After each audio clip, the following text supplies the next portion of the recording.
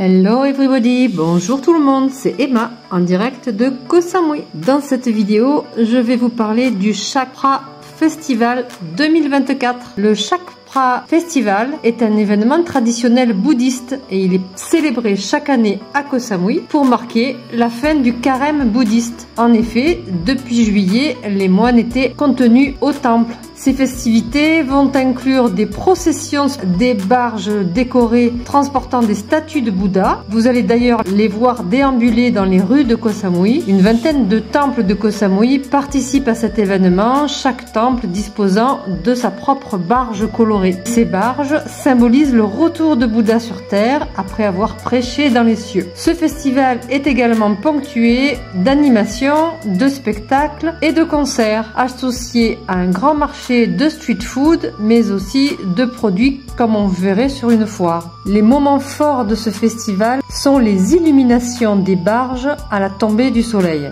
Ça donne de super belles images. Chaque soir, il y aura des concerts différents, donc n'hésitez pas à venir et à revenir, l'ambiance sera différente.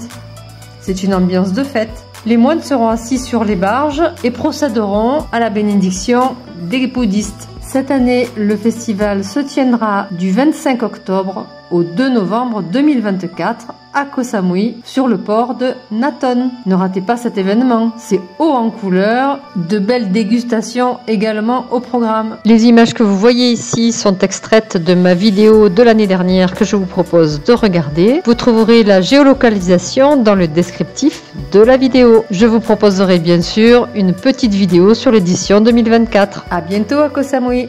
Bye bye.